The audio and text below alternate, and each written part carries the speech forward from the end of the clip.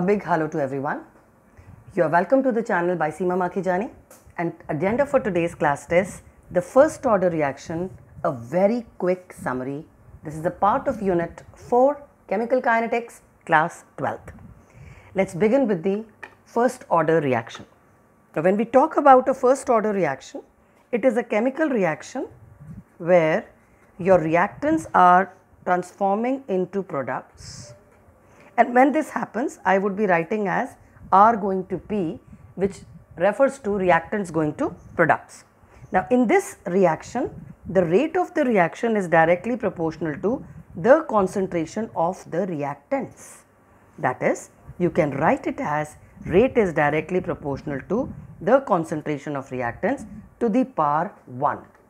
It is this 1 which gives you the order to be first order reaction.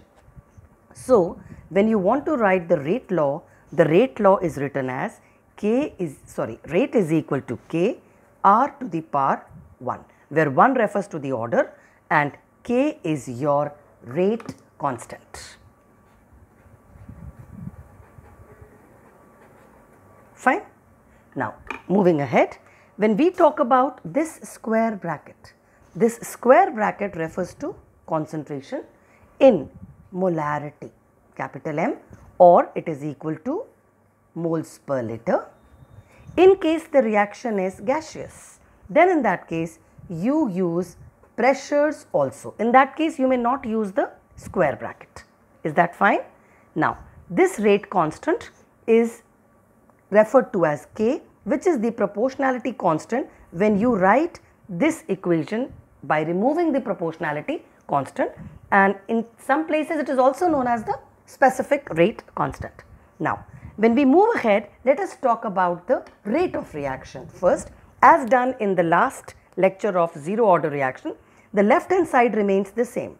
Now, the rate of the reaction is nothing but change in concentration, of course, of the reactants divided by time. Now, if this is the rate of the reaction, then I want to talk about the units of the rate of a reaction.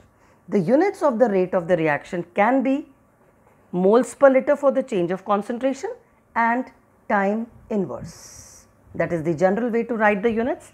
You can also write it as moles, liter inverse, second inverse. It could also be moles per liter per year inverse.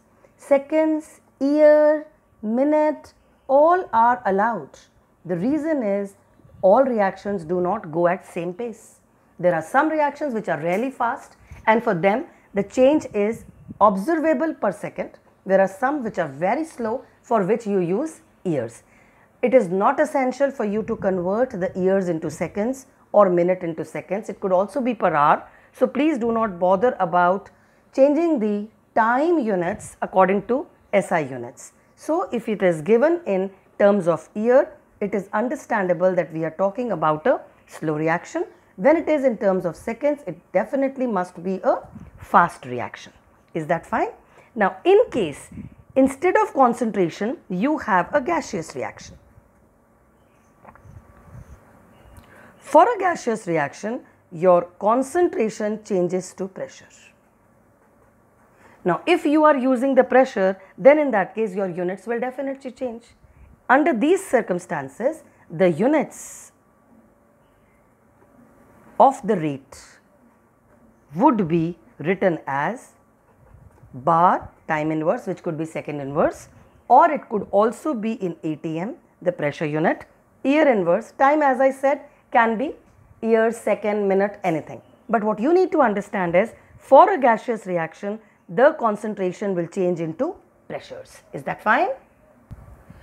Moving on to the concentrations and the rate of the reaction, and where you can get the value of rate constant. So, your rate constant for a first order reaction would be equal to rate divided by the concentration of reactant to the power 1. Now, if I need this and I want the units of K, your rate constant, then in that case how do I get that? The units of K would be dependent on the units of the rate of the reaction as done earlier, which is nothing but concentration time inverse because rate is change in concentration upon time, whereas denominator has a rate concentration, so you need concentration term here, which also means in this expression your units of concentration will get cancelled, so you are left with nothing but time inverse. Hence, the units of K for a first order reaction can be second inverse, hour inverse, minute inverse, year inverse, depending on whether the reaction is a slow reaction or a fast reaction. I will be now talking about the graphical representations of the first order reaction. As you very well know, the rate of the reaction is directly proportional to the concentration of reactants. Hence, the graphical representation would be like this from the origin, because there is no intercept in the equation as the rate is directly proportional to the concentration. While when we talk about the rate constant, as just did, the rate constant does not depend on concentration. Hence, if you are plotting the rate constant with respect to concentration of the reactant, the graph is independent and you will get a parallel line to the y-axis showing that K value is not dependent on the concentration of the reactants for a first order reaction. Fine? You definitely should know at least some examples for a first order reaction. So, for a first order reaction, the first thing that you should clearly understand is that all radioactive decays. Now, these decays of radioactive could be artificial or could be natural. Irrespective of whichever type are there, all, by the way, radioactivity is the cleavage of the nucleus. And why does this happen?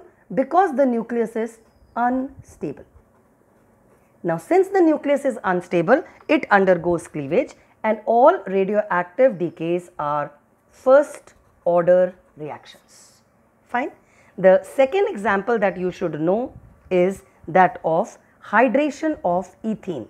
This is the ethene gas, and if you have, hydrogenation of ethene, if you add hydrogen to it, this will lead to what? If you remember, this is your ethene unsaturated compound, and if you are adding hydrogen to it, the pi bond breaks and you end up in C single bond C and the hydrogen gets added up.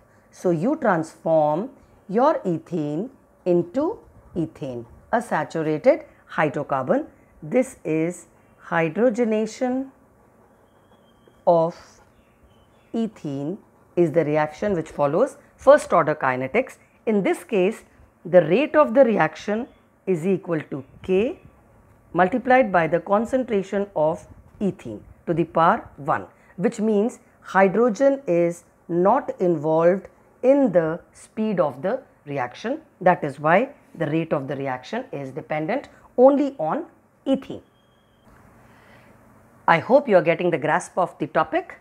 Moving on to the integrated rate law for a first order reaction. The rate law for the first order reaction is this. Now, if you want to take up an integrated rate law, you first require the differential rate law. So, the differential rate law is minus dr by dt would be written for the rate of the reaction, where it involves change in concentration of the reactant divided by time. We deliberately put a negative so as to overrule the negative that you get in the change of concentration of reactant as you move forward in the reaction.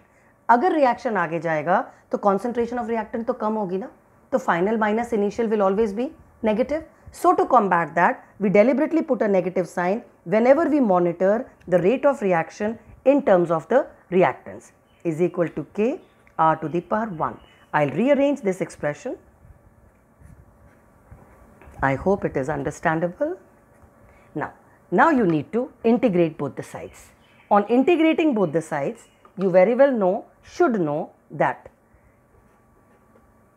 your dx by x integration is equal to ln x, that is natural log to the x. So, integrating both the sides, I end up in ln r is equal to minus kT plus I, where I is the integration constant for which we need to derive the value of I.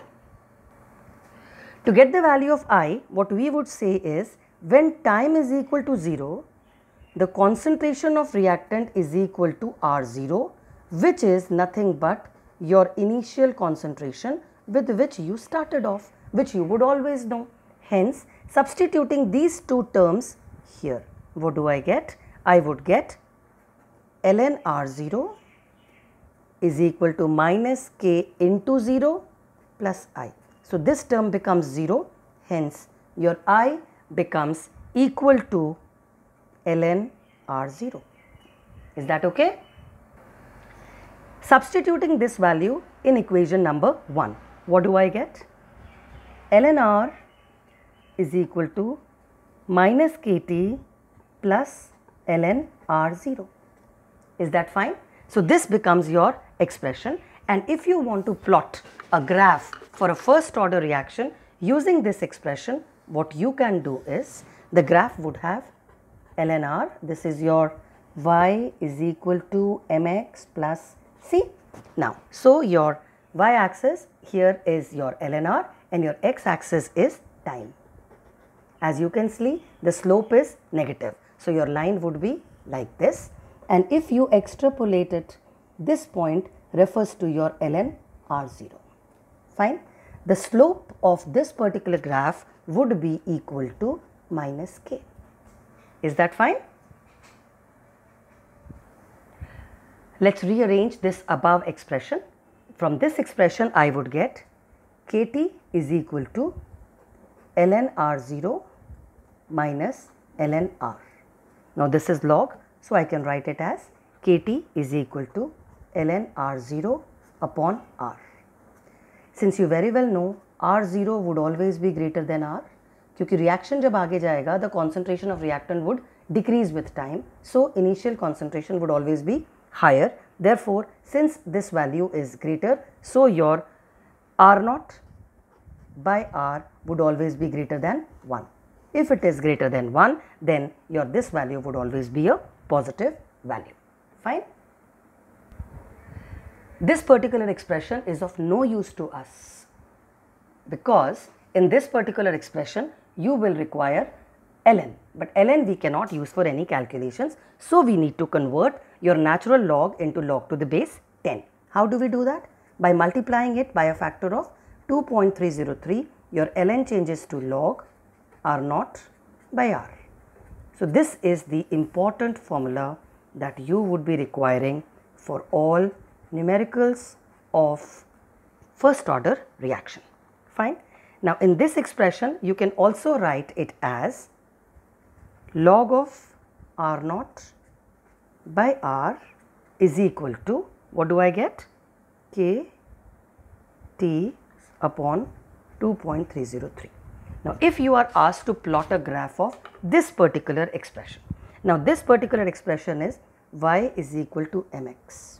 So, if I want to plot a graph for this particular expression, the graph would be of the type where on the y axis you would have log of R0 by R, this is R, please ignore this,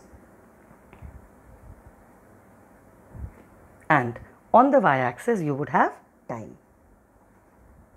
As you can see, there is no intercept, this would be from the origin, and the slope in this case is a positive value. The slope will be your k upon 2.303. That is also a way to plot a graph for first order reaction. From this particular expression, as I said, this will be required in the numericals. We would now be doing the expression for T half. What does T half refer to? The half-life period. That is the time taken for the reaction to be 50% complete. From this expression, you can calculate time from the formula T is equal to 2.303 by K log of R0 by R. This is the formula that you can use for calculating all time periods. So, your T half in this case would be equal to what? 2.303 by K, now log of. If the initial concentration is R0, what is the concentration of R when it is 50% complete? When it is 50% complete, this value definitely is going to be R naught divided by 2. Half of it is left. So your expression becomes 2.303 by K log 2, which becomes ultimately 2.303 into, multiply it by the value of log 2. What is the value? 0.3010. You can verify from the log tables. Divide by 2, and your final expression therefore comes out to be, if you substitute and multiply the values, you get 0.693 by K. This is another expression for a first order reaction which is also used for numericals. Fine. Now, if you are asked to plot a graph between T half and concentration for a first order reaction where you very well know that T half is equal to 0.693 by K, there is no concentration involved. Therefore, the graph is independent of concentration and it would be like this for a first order reaction. Moving on to a few more values or derivations. If you are asked to find out T3 by 4 or T75% for a first order reaction, then in that case, the formula again is T3 by 4 would be equal to 2.303 by K log of R naught is the initial concentration. Please mind you, this R value that you write is the concentration of the reactant after reaction is 75% complete, which means this value would be equal to R naught by 4. This is the common place of error where students report it to be 3 by 4 R naught. This value is always the concentration after the reaction is complete, which means whatever you are left with. Hence, your expression for T3 by 4 would be 2.303 by K log of R naught upon R naught by 4, which would come out to be 2.303 by K log of 4. You can easily substitute the value for log of 4 and get the answer. For your information, log 4 can easily be understood as log of 2 to the power 2, which can be written as 2 log 2, which can be written as 2 into 0.3010 because log 2 is this. So, your answer would be 2.303 into 2 into 0.3010 divided by 2 divided by K. So, that is the expression for your T3 by 4. Moving on to T2 by 3. Now, in this case, it means that the reaction is 2 by 3 complete. So, how much are you left with?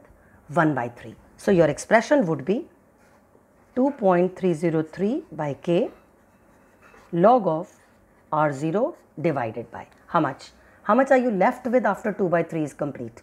1 by 3. So, this value would be R0 by 3. So, your expression becomes 2.303 by K log of R0 gets cancelled 3. So, your answer would be T2 by 3 is equal to 2.303 by K log 3 is 0.4771. You can multiply and get the value for T2 by 3. As you can see, T2 by 3 is also not dependent on concentration. Moving to the last expression, which is equal to T 100%, which means time taken for a first order reaction to be 100% complete. Now, if the reaction is 100% complete, the numerator is R0. What will be the denominator? The value for denominator would be equal to 0 because the reaction is complete. Hence, your T 100% can be written as 2.303 by K log of infinity, because anything divided by 0 is infinity. So, your expression would have a log infinity. Log infinity value is not defined. If this is not defined, you can never find T 100%. So, the conclusion drawn is, that you can never find out this value. This is not, or it cannot be found, because log infinity is not defined. So, a first order reaction never reaches completion. You cannot find the time that it takes for it to be 100% complete. This is one area where children struggle. Let us take, you have a reaction where T half is equal to 2 minutes. I am trying to explain what do we mean by this statement. You started with 100 grams of reactants. After 2 minutes, you are left with half of it, 50 grams. After another 2 minutes, you are left with half of this, 25 grams. After another 2 minutes, you are left with half of this, 12.5 grams. After another 2 minutes, you are left with half of this, that is 6.25 grams, and it would continue. And the conclusion is that you will never be able to find the time taken for the reaction to be finished. Whatever minutely left, there would always be the amount of reactant left even after many cycles of T half. With this, I conclude my class on the first order reaction. Hope you liked it and can be summarizing it. Please share, like and subscribe the channel. Share it in the groups wherever you find it could be of use to other class 12 students. Bless you loads. Do well in life. Keep in touch. Bye.